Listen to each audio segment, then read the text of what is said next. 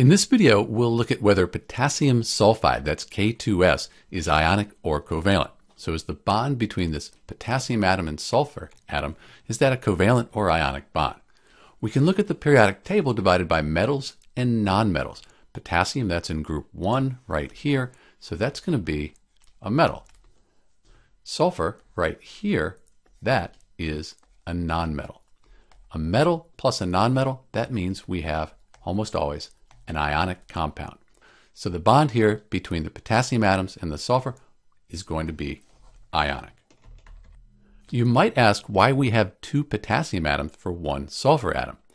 If we look at the periodic table here, and it's divided by groups, the charge on each group.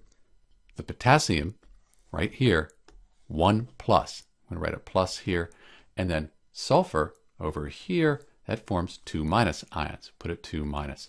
So we need 2 of these 1 plus ions, potassium ions here, to balance out the sulfur.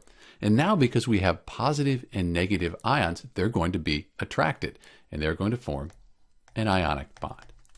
So in answer to our question, potassium sulfide, K2S, is ionic. This is Dr. B, and thanks for watching.